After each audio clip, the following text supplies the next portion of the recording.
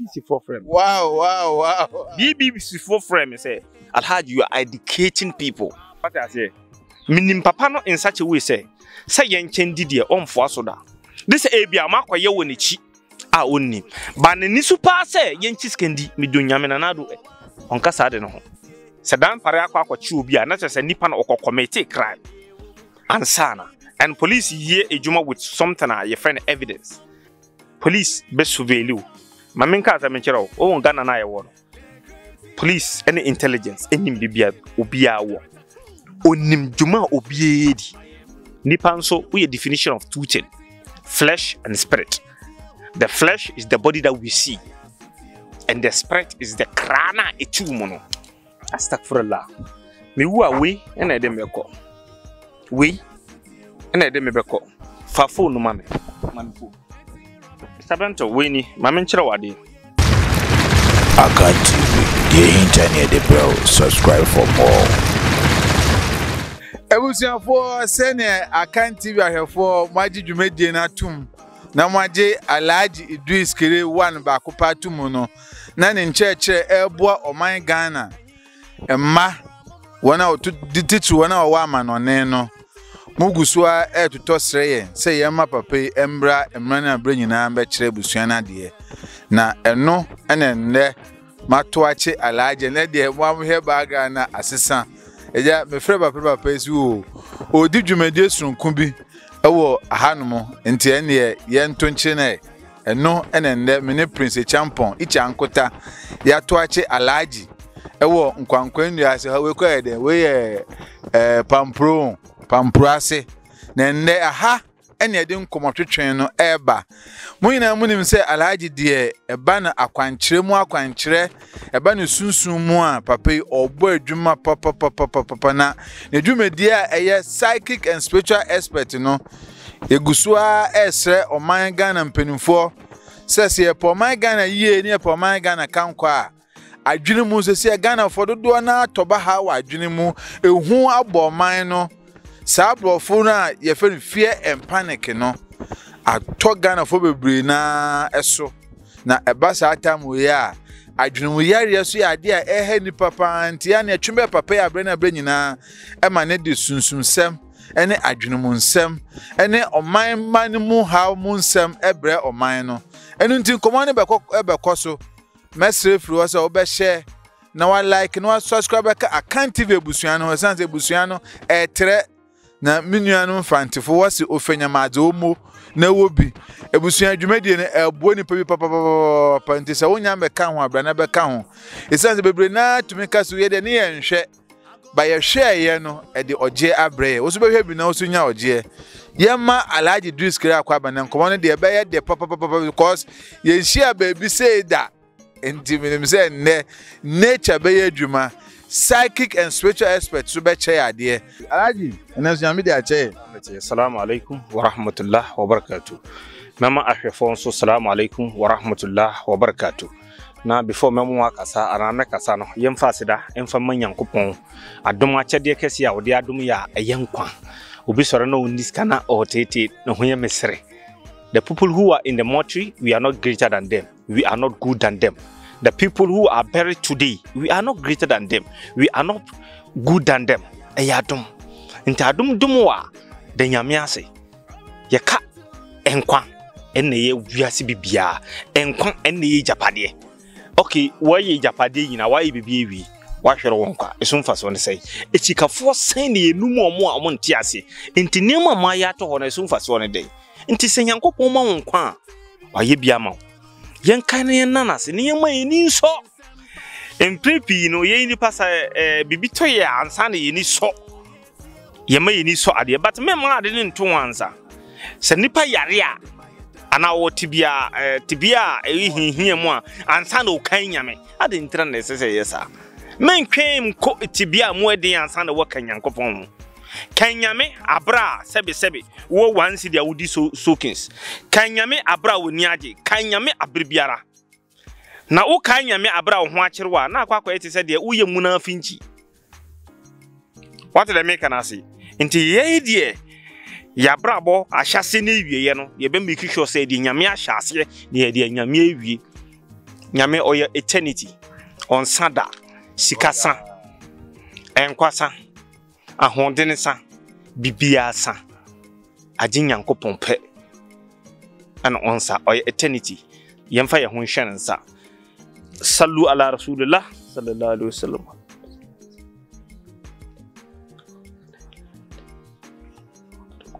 subhana rabbika rabbil izzati amma yasifun alhamdulillahi amia Allah na machia wahwefo nyinara ebusuafo nyinara mechiuchiu bibia memam salamu alaikum alaikum salam man ba kon se friend oh enu amene di nkomo wasi nani ji un cheche ho pa US fo ni bi na o se ade ba kwaya na wani ji un ha wa wosi tuntum nyame o da nyame ase o yo program wasi o Philippa me bibia nyame wo no sa me de me ho be wura nyame kura na me de anyare na me de gu me ho a Mr. Bentel meye na nyame ye ketwa subhanallah ennuma som no nsuo mu fish esom no ewia esom no asase som no ensuo som no bepo som no na me friends entate e bayi bibia ye se nyame wo no wo be hu me ho obi onim Alhaji Idris Kiri bia nim se me nye ni brefo wallahi Alhaji Idris Kiri enye ni brefo but ye ka se bibia nyame wo a Alhaji Idris Kiri honum na me nso mo wo se Nyankopon wo ha ni China na me nante a wallahi me nante akọ enna me ka o ye eternity sika san bibia san wo yire timi jawo wadanfo timi betray wo tese wo house timi jawo pa nyame wo se nyame a wo so wo frɛ me a me so be frɛ wo wo frɛ me a me so be frɛ wo Alhaji edikan boa ma hanom na ujuma as a psychic and spiritual expert no fa boa my Ghana mama wa be few minutes alizuma be 5 minutes square enno na minya akwanya tie yenua be ma Shatawale ena na o kase emebunu no o koshin ye tese yenya ahwe yie na onya akwanya ko prison kakre baaye ohun se Ghana mebunu dodo na egu efiase Alhaji yesi be the fear and panic side we ba emfe hu nto man so bedasino wasembusa mechia ye president His Excellency Nana Addo Akufo-Addo His Excellency Dr. Mahmoud Bawumia ene yempeyimfo ne yahemfo nyina mechi obi biara from Ketwa kopim kese so mechi obi biara mechi ebusuafo mechi Akan TV spirituality nyina obusa asem. The thing is, I say Omano e huwa bemu. Dampare ye na ebon pa man because he is for good cause. His Excellency Nana Addo Akufo-Addo. He is for a good cause so any papa. Beti maka say minim no. Enyen chen I know him well enyen ne. Minim his Excellency Nana Addo Akufo-Addo enyen nembre so. Titi. No nyambe di Attorney General mpo. Nte minim nipa oye.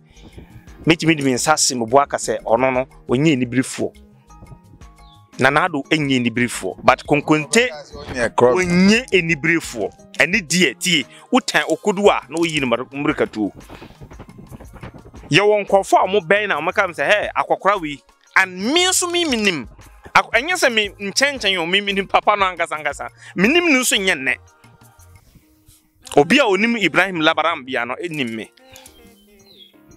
What I say, minim papa no in such a way say yen chendi de omfo asoda. This ebia makwa ye woni chi a onni. Ba ne nisu pa say yen chiskendi midonyame na Addo onka sade no ho. Nyankopon si yen kanu kure. Papa no no su eni ne bai no no. Mitima ka say ne record nyina oni evil record. But one thing they say is containing guase timima enkuruma enya fede. Bia ni appointees ba ko mienu bi ene koye niema bia ensem fata na ma efia eden aka no because ono mampanyi no nipa ba akokra hwe wo busua mpo san na utimi handle wo busua. Let's be frank tie oh ye better now my yanka no kre let not be here and be talking about ourselves or being selfish. Let's be selfish and let the people who are viewing us know the truth. Utimi so we ye pastor penyin he we nyame nipa obekwa akohwem no na ne ba enumwi na ne ba bi a hyawoni na ne ba no we awo no no we awo no no we awo ba nipa woni mujudio ade ntin wentimi control ono no ba no awa se on be ba malam penyin pa obianum so hey we imam panyini obekwa kohwem na ne ba oye kromfo na ne ba eye wiwi ni ne ba ye jantra na ne ba akwo abonti na wakwo ha na wakwo ha scenario na me ma no nti imagine Ghana nyina haba. See, let's consider something. If you've never been closer to near the presidency, don't judge. Se ujina form esonsan ye hu kwaye mu na wure mu nso a esensan ye tie won ma wo ye won chen na ye kasa bibiri no ye won chen nti na ye hu no sa ba ye kum ne ye ku hu na ade na enye easy enti ne ye bitima aye ne se ye pewo ye mpo nyam de na besi so ye de na ye mpaebo because o ka pi na ekoye bone a eka ni na se nyankopon ta na chi as far as wabeti so de so ye CPP so ye NDC so ye hwan ye na ye mom ne ye piano because it's about Ghana and Ghana is paramount. Ghana paramount. Ghana ni dikai se we NDC no we CPP ni sa o sabotage president na enye president na o sabotage Ghana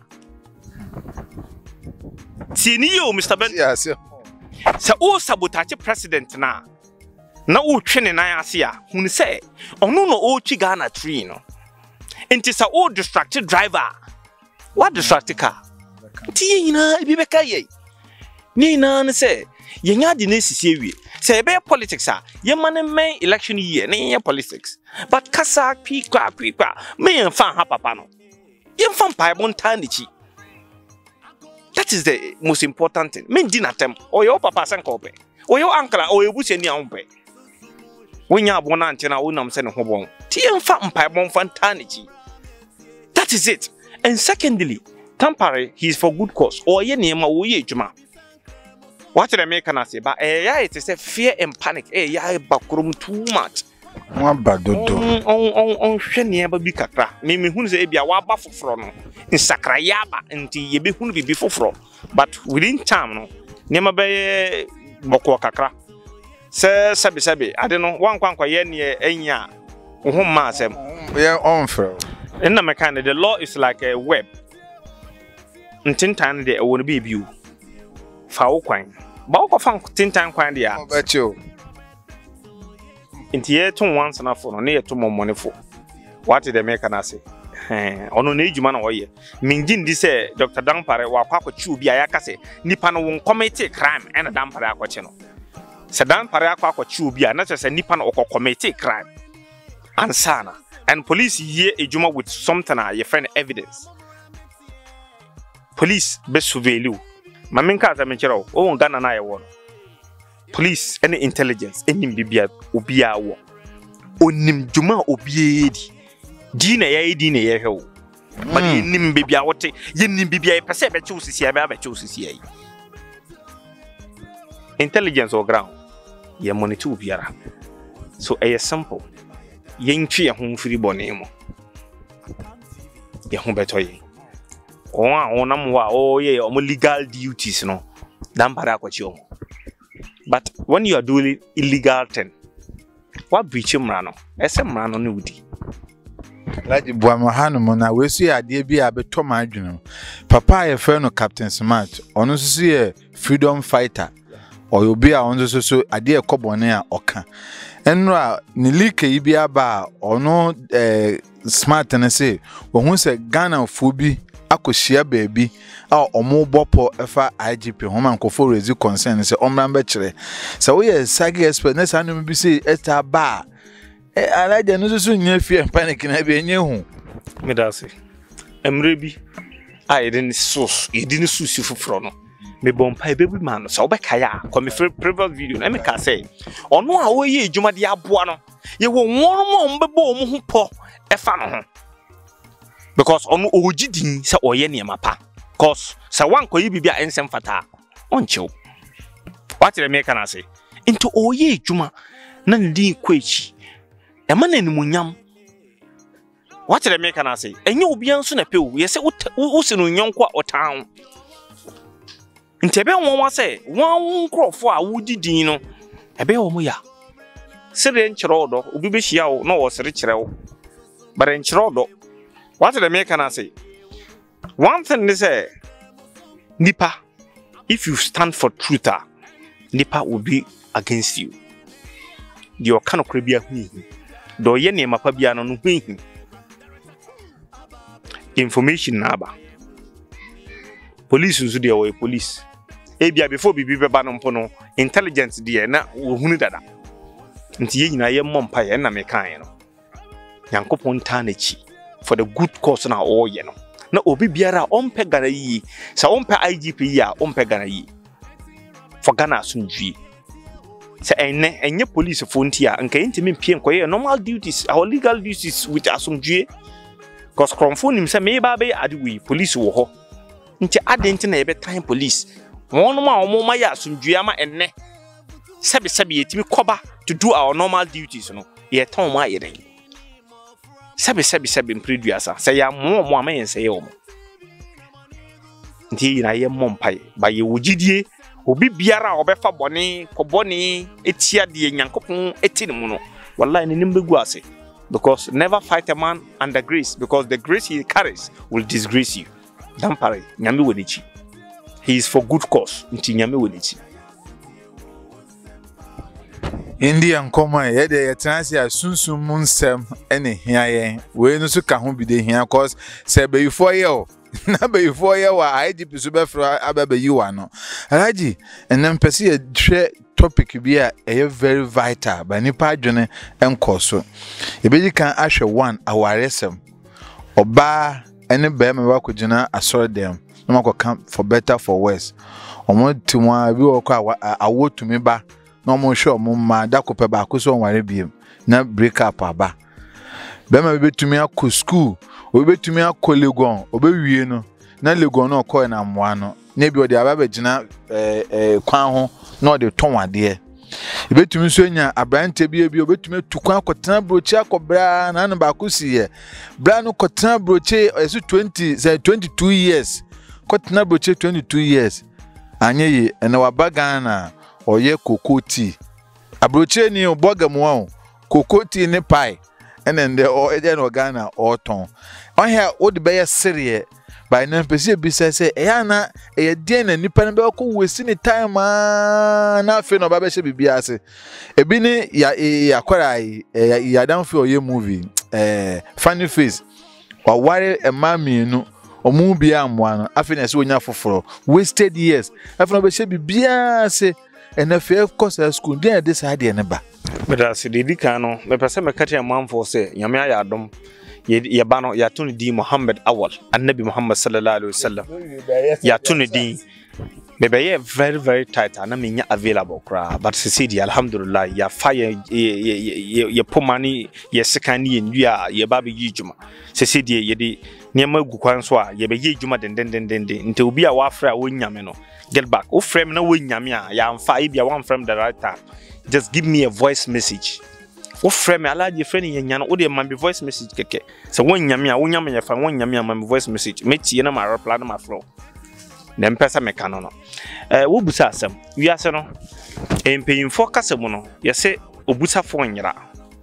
Wo wo busa no onyira. But wo ba ha no wonnim ha. Na wo ba ha e bia wo ko sector A. Wo ba e wo mbusa. Ubitima twema ko sector Z ansa na echire kura no ubeba be hu se sector A no ewo ebia BBC anase ne fa na benkum enumpo no wan busa de bia te se unhunu hoda ubebre de bia na wo bremu empemfo se nkunni yeji kanganji kiyasira wiase no nkrofo di sunsum sem di agro enunsu ne di enya so wo hwa wiase no manifestation started spiritually and sana eba physical. First no we are saying sunsum ne bo we are saying and sana Nyankopon ankasa obo we are so no onyi nipa oyisunsun no saka wo Quran mo wo se o ma halaktu jinni wal ins illa li habdu wa ba sunsum ahudo and sana obo nipa be we are saying that is a sunsum we are saying 2000 years and sana yi nipa e bai nipa nso we a definition of two things. Flesh and spirit. The flesh is the body that we see, and the spirit is the krana etumono. Krano na ma home ama home. Na krano so kuta won krabia. En krabia ya ade a ye wudi pa ba asasi so a wodi ba. Nti ye wo akoda na wo mu an nsem si dindindin. Krano ne krabia wodi baaye. En krabia ya ade bia fiti da wo maame wo ba si wi asese kem. Kopem da wo be wu akono. Ade biara obeye, ade biara obenya, di bibia no ekuta krabia no. Everything destiny. Intina krano e free obi mu a na nipa ne wuko na chese na brabo no a ende because okran ene kuta won krabia na Yesu ka bibi se man shall not live by bread alone enye se ubedi no anu mo ubedidi ubenom ubehya atade ubesifi ubetoka ni nyina no eye body ni dia but why body na ma na ewie no kai se wonya ade ba ko wo yade mi no body ene kra na waka no owere na wehu kra ntina tetefo ye wo akola to ho nge ye di kan de akola no ko ne ye kwa busa akola na se ye hu kra ode baaye ne ya bo ne ho ban because kra na ode baaye no en na be determine ejuma ene wo beko kra no yo mu 4 elements eja wo ho ensu wo ho emframa wo ho anya wo ho e 4 first eja second emframa third ensu last anya no sadi we no ebia na ejuma wo ya ene wo befa ebia ne abrabo a wo bo a ebefa de ama wo ebi mpo ene colors ene ko yemfa no nchenchen kra eni sebi se na wo be chusu wo namfofa eko wo yere a wo be ware na wo ne betena eno nso wo ho wonhun saade we nyina bia so bebere obeyire na wehun di se ubusa ntina ba mpemfo ka se ubusa fo nyeden enyira ese se ubusa hunhun kra ye ja no ense se obekwa ko show bia sa ye ejuma ukọ show bia sa ye ejuma unye yi wo bia seda Samu o dabi with a shocking revelation dabi ense se obe show bia sa aye ejuma o show bia sa ye ejuma unye yi wo wabrabo mu da because krana ye ja na empe suppression se e table so kurampo a wankasa tonwade say a small business bia wankasa create your own business na ye na sankrofo no nso no omufri adum ko adum ye won panyimfo bi Ghana hanoma they started their business on their own ebi mu kra ho a mo start wo truck so enne ye bo Ghana panyimfo ni sikafo a omo na mu dikan emfa ho na o ma hyase but so ohunu ho ehun ne kra bi so won ho akwankyere na o ye na kwankyere ma na bi do Nyankopon odikan wa abrabo mu nti obi a wobekwa kubusa ye beka chawo so won krabia eyeja na udi hia no question mark won hunu huntem ya wo ba wiase na ya hwe amaw na wunyi ya nka nkyere wa wunyi ya kono kohwe na busa emframa enkrabia eyenkrabia bia they are business people ebi mo kotogu na o makofa niema na o ma beton o makofa provision ewo tema na o ma ba beton emframa wuni mi say Mr. Bento obi ekofan tools o bolga eyo no table kitwa so kakran timi dia hwe ni masku nyina etim die sidan age niema afiri sound tools ayo ton no table so no akoto the next level ba obi kofan tools kana nkasa edeba obeboka won so obi aye wodi yi ne nkrabia ne ade ne ko nipa na ebuse ehunu se me djuma ni na oye na odidi yi odi ahwe ne maye ne ma bebere won woni se obi aye wodi yi o sore ye ne wembusa se o kra ne saade ne ko a wembusa wodi sika kese wodi akohyem na akoda ne ka afi loan for tata o bank for tata o police for tata tinya du bi aye na so so hwe ye bi obi sebe emframa omode akwantu nso ne omofa ote ho wombre bi aye akwantu opportunity ne ba ya kpakpakpa waye wanya kwan wokọ ne nkrabia e na akwantu uko okoye wakodi yi obi nso wo honom akwantu yi wonko busa ese me kra no ene no kɔ ana ene no nkɔ wo hu so obi akɔ wo hye sno mu wa yesi n'ani abere me so me betu kwan obetima aton ejapade akosesa ne sika wo bank aye niema bebri obedu embassy yesi enye ne picture ene wo so no eyinim fufuro obi nso kura timi bokasa forso ama otena plane mu koduru abruchi okoduru na asare ten no o airport no ma ne na ti a airport na yesi krati sasan wuchi wumbusa enye wo kra no so ade a uya enye ye wo bebre obi asore akwakobo ka ade akwakosunya bibi ayeden for years a long last onam ho adena osua ye no eso manfa so maale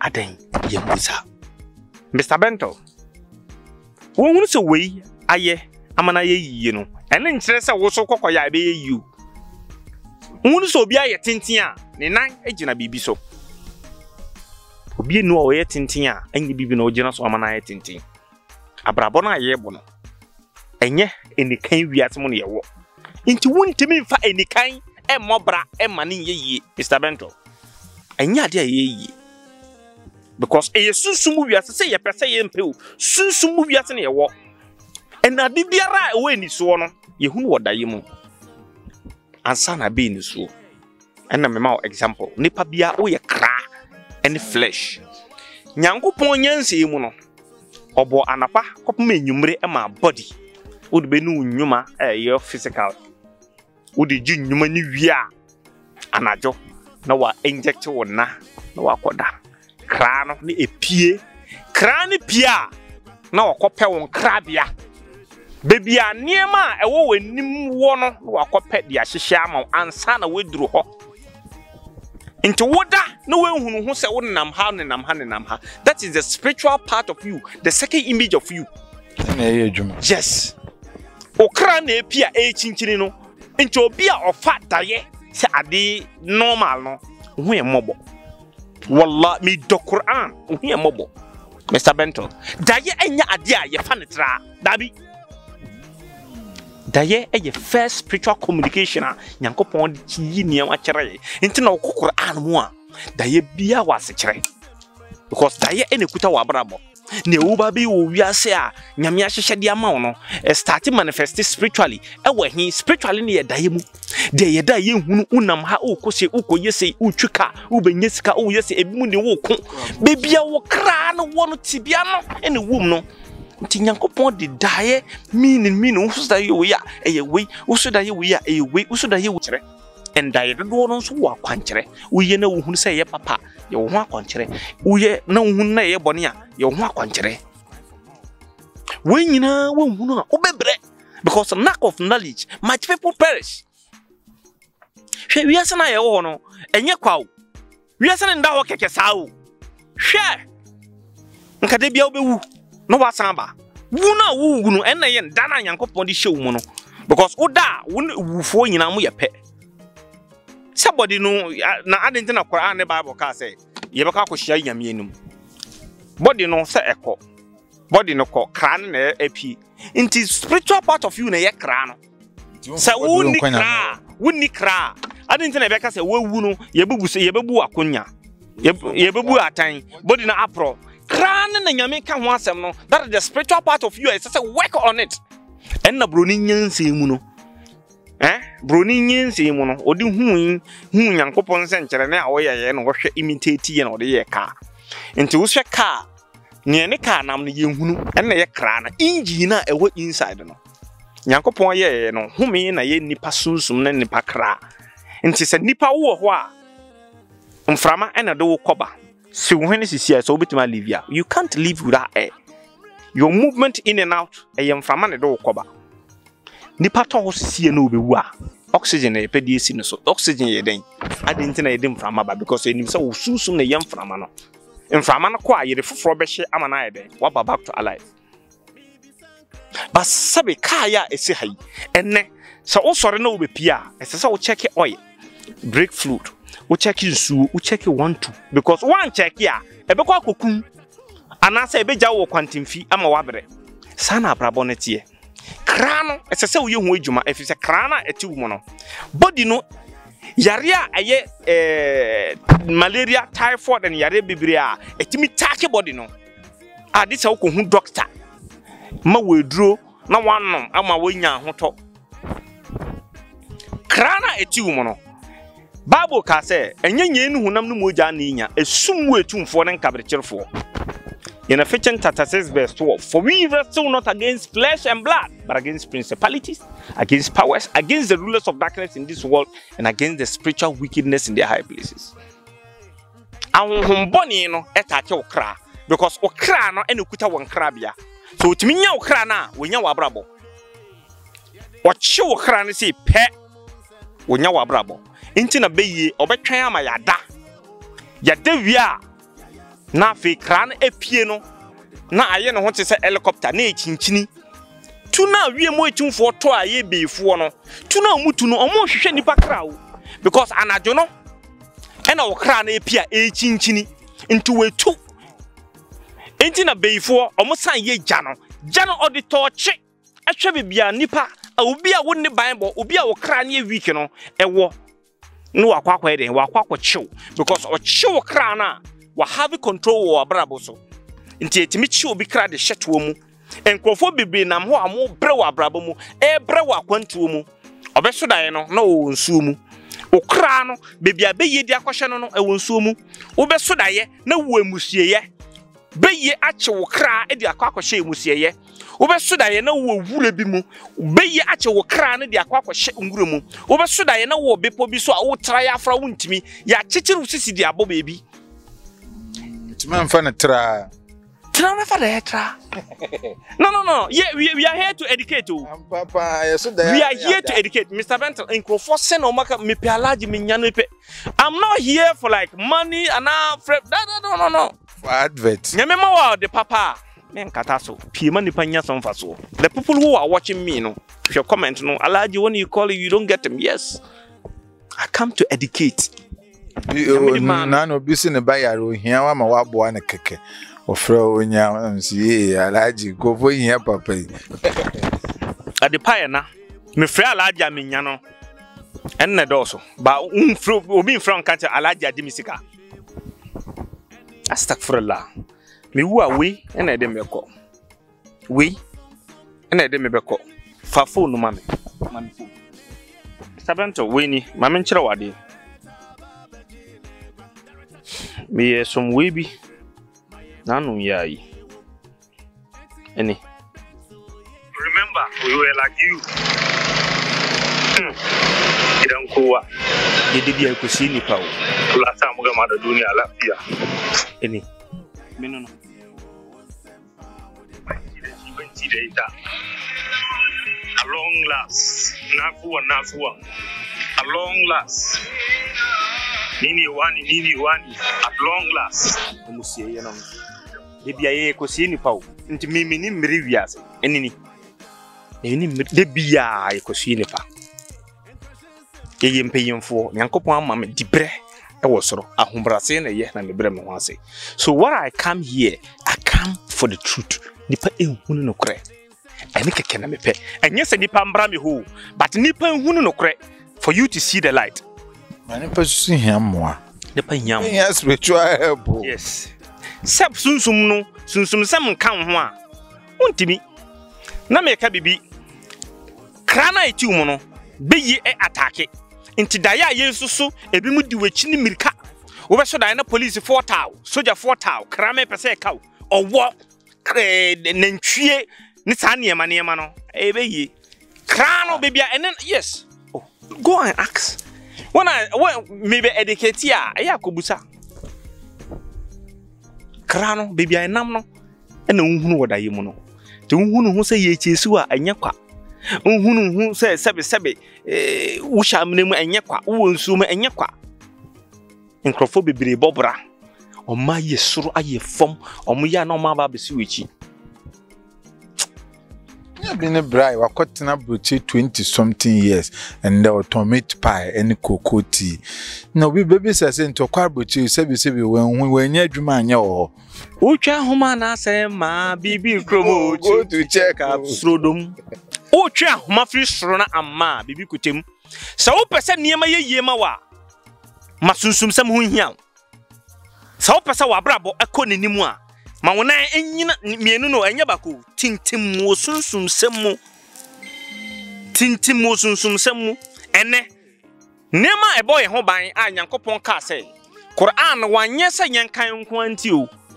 Oye say ye kan wi a yemfa sunsum yare no honam yare. Sunsum yare no so yen na Nyankopon fa ye so ayede sa.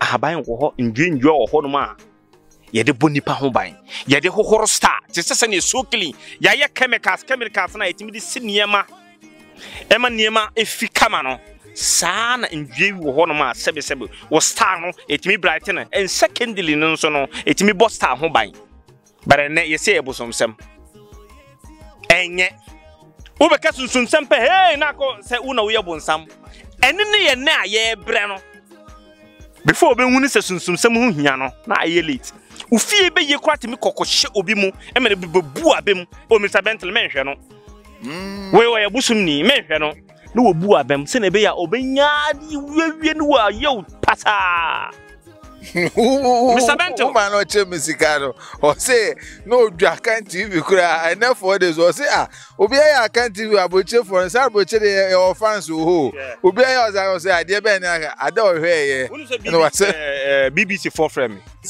BBC 4 frame wow BBC 4 frame say Alhaji you are educating people wow Mr Bentley yen kasa bebre yankasa bebre hamna some India bosom se India for but enne amunru amaye ne bosom niema am kanchi guso so incense ye ho niema no so for be ka cha se menko hamala be ka se menko ha menko si no ye no mu yina ne mu nduro no ema ye ho etoye niema ye de ya ye nduro no wo ho bi wo hunu but enne haban ni nnua anyame a kire rubutu am ya ma ndo ende enya de pa won bonu a bosom Kura ye de busuma to kuro na no de aye we no ene ho eduro de wonom ba Qur'an a ebe kiro rubutu ebe kiro wallahu yasmu kamina sa aye we no ene mu ye bomne o say powerful kul wallahu ahad Allahu samad lam yalid wa lam yulad wa lam yakul lahu kufuwan ahad tie kul a'udhu bi rabbin nas malikin nas ilahin nas min sharri waswasil annas allazi yuwaswisu fi sudurin nas min aljinnati wan nas nyankopon kaci de sharrin mutum wose nipa nhihye ye bone Nyankopon yimi firimu nipa nhihye ye na adwendwene tenke hihye bone ye pese adamfo ebusua hwanyo Nyankopon yimi firimu ansa na homa hodo different omo hihye ye bone no nyuma nyame yimi firimu na me choro na me hohroma wa ye bone na ho to wa ye bone ba India ni busuma odi ne busum ya de wo no onka se ye bone ba me nyame dinya me choro dia ma odi nyame die wonum nyame anya nyame na beba wa koma mo na nyame ankasa hina wo ya gane ya yira nipa ye gina pepete so akasa menko ha menko sei agina so ama nipa bibira brabo asei nipa brabo asei bi mo untimely Quran ka bibi say when the end is near ana wiase na ankasa no owu a ebedoso no onu nyame nsan nim but sabe mpreduasa illiterate do onim no kra won kan kra no abaka say hey nyame ahehya na enne bebem nyame na so say owu abedoso wo wiase ne ma bone abekoso no ono nsan nim Nyankopon na ka do bukotwe ne pansha fridge na honom ne mamma sunsunsam hu nya na hwese na wabra ba bewie nkrofo san na wo hu se mo play negligence sunsunsam o ma bo bra ebeduru beebi hwem wewuko obo bra wie ya twen na ne fie be ya tete o ka se meko menyanko metetan kwanchen ha ya na o hwe no oyi oto no bo ema ne si dan ye ne ma bebre ye nyapade no mouth ne yeku ne ifiri ho nkrofo san na wo so mo nya nyapade ka se he nipa oye wi onni ho obaye sa ne ma we nyina na wonya sika tam o se hwe ma mekere wade wo sika na all right ni ama wo half ada ne problem to stroke ama eya ana utimi bo braga da sa ne ma we nyina obewie no na ete se abrabo no mpo umbo bi da ana utimi nya opportunity wo abrochiri mani we ni opportunity ni sad we nyina nso no ebi ntale wo ho asa de ye de wa nu super glue nsuo mu no ye de bi adware wo tese mponsuo no be 3 ye de dware ni ya to de we to Ghana Commercial Bank na World Bank wo be pisa ba ko mpontale wo ho opportunity se twa hu ehia ga sa abarabo o ka sa ni na ekwa okay tana ho why Mr. Bento nkomo we ewa mema ye part 2 nano footballer bi aka obeji dimpa na o say obey ball ji dimpa enne osre ansan na wedim o ka sa na mani atete abrabo no nkunni yeji gangan jiki ya sira nkunni yeji gangan jiki ya sira enne koke wi tramon alcohol enyewu ye preach against it endru aye nom no 99.9 ye ndru no niema we no de ye num nya yaresa one thing say nipa wallahi busa men ko jibibi enfanto won pass ensum say nyankopon oyesa nyankopon fa obone nchew men ko kum men ko sai men ko bebi ai be ka tell fa omore fa utrinwi fa usei menye and one thing say men mo bi ndada wo ma me na ye wo papa na ye wo be careful wako baby nipa na say obeye adwuma ma wa this ono wo dance hey oyaza be careful enkrofo afaso sofo bebiri conforma lanfo bebiri afaso de enkrofo yirmu ada wutimi ko baby ese ukunu no anye ukunu na wa afaso no wada na ma sifi he wiase no ye fie yeminu bibia ye bia no o mayen kai bibia ye bia eni me sa boso bi o mayen kai ye fie tu undua bayere entwa banche bayera na obedua obetwa mi donyame adibiara obeya anyame suro ennim no wiase no owu enhyeda owu nso nkra ye nyina delay ni mu ye beko ye wu ana eno ano no woni bebia na wo ansa na wo ba wiase nyankopon betima play tricks e wo nyame ho what play tricks e wo nipa ho a wallahi nyame hu ntimi play tricks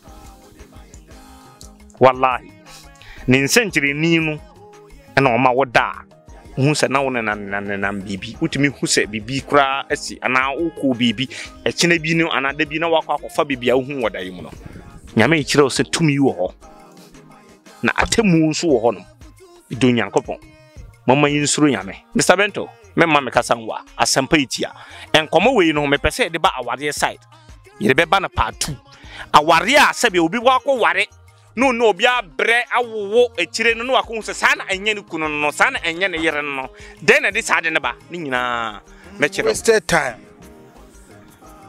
don't worry psychic and spiritual aspect citation of honor na manjeno kwa boy ha men fancy me ozo baso this men fancy hwe kakre mame yemfa ne say obi yemma solution obi sene yakasa pa kwa abrochi a wa ba na wo ton ade obi ambisa wa committee ade na wie or per solution a nipa kono de no be dom Alhaji Idris Kaya obenya solution me menye sikadru menye double money menye blood money menye luto number minkum mensei adia emfa nyame kwan so I don't do it adia etia Ghana mra because me do Ghana me menye ba say the area to bi so obi abrabo asai unhunu wan wa abrabo mu sunsuma ware krata sem na sane ma ne de fa lillahi alhamd me menfa haban emfa so honam yare menye de menya no de ba menima kasa mentimi ba sade we would ba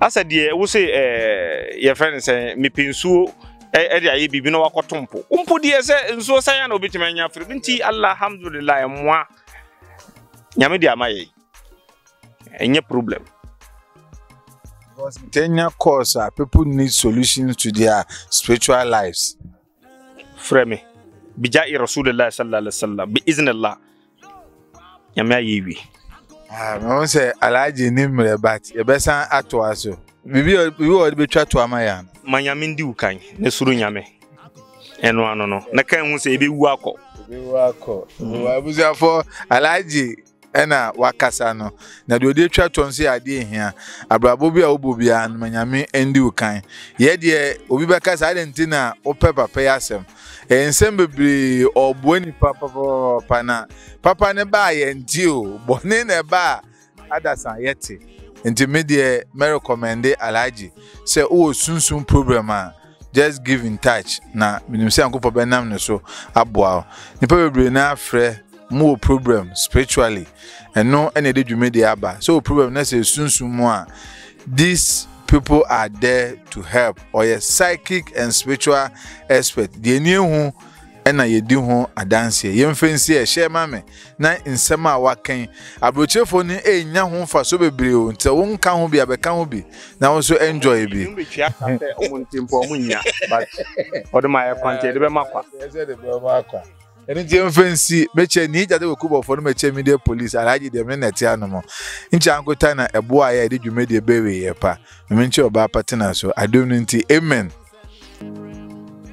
La la la la. Hey hey hey. Yo, Bob free. I go mrena so. Yo waso. Amra metie. Susumu jishemu. I go mrena so. Yo waso amra metie. Susumu jishemu. Eni ni wumu. Mi bisankre mo som. Abo som som. Eni Christo som. Why the creative director Baba Jinegra director 2 Ababa Church Mayemu Niwo Eti Robert Bento Yetio Jaya Sutio Onsempa Wode Mayedano Robert Bento Yetio Jaya Sutio Onsempa Wode Mayedano Eti Robert Bento Yetio Jaya Sutie wo sempa wo de mayedano Abamento yete wo Jaya Sutie wo sempa wo de mayedano Evutu semrenie Entrashe semrenie Mpanyini mo fra momra metie Akanti bi na manigu suamuje Yadin sempa uhumu senebrem Eti Robert Jaya Sutie wo onsempa wo de mayedano Abamento yete wo Jaya Sutie wo onsempa wo de mayedano Akan TV. Subscribe for more.